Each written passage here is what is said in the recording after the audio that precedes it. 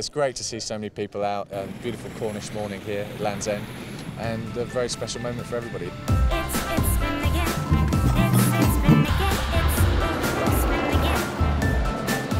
It was an amazing moment. I think just so proud for everyone involved with bringing the Olympics here, and hopefully this can build up throughout the country. And that's one of the great things about the torch. It gives everyone the chance to feel a part of the Olympics and really build that up to the Games. Accepting the flame off Ben Ainslie was one of the best things that ever happened to me.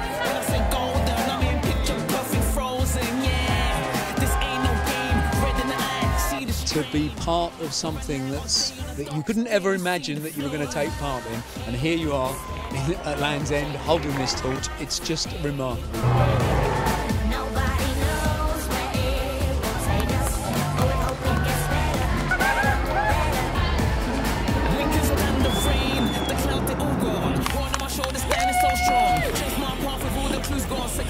The only way to describe it is like a carnival atmosphere. Everyone's happy, everyone's chatting. Everywhere I look, there are children with homemade torches that they've made at home or in the classroom.